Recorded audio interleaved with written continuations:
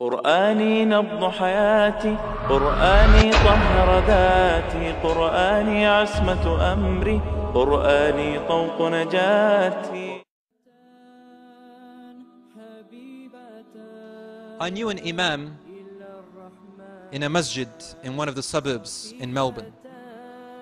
He was from Afghanistan, very simple, not much wealth, very humble. And he was the fourth imam of the masjid. See, some masjids we have, they rotate between several imams.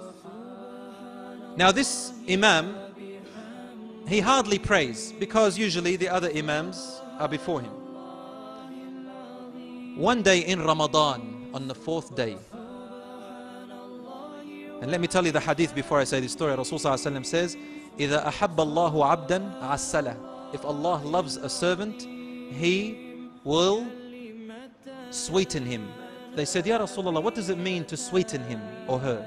He says it means that before they die, Allah subhanahu wa ta'ala will beautify their actions and make them die on a beautiful death, with a beautiful end. So He beautifies his death, decorates their end. And think of the other hadith, إِذَا حَبَّ اللَّهُ عَبْدًا ابْتَلَى. If Allah loves a servant, He puts him through trials. Put these two together. Those who go through trials and are patient are those whom Allah loves them. This imam hardly prays. One of my friends, he says, I was late to Fajr prayer. SubhanAllah, I woke up a little bit late, I missed suhoor and I made wudu. I went to the masjid and I found that they had already started in their first rak'ah. And they were already in sujood. Everybody was quiet in sujood. So I looked and SubhanAllah, it happened to be the fourth imam praying. You know, the first imam, second imam, third imam were away. They were also late. Qaddar Allah. What are the chances of this fourth imam being praying in Fajr time, in sujood, on the fourth day of Ramadan? Wallahi, fourth day of Ramadan. He said, I came, water's dripping from wudu, coming to join the prayers. Suddenly, he says, I noticed from entering into the masjid and getting into the line, they stayed in sujood longer than usual.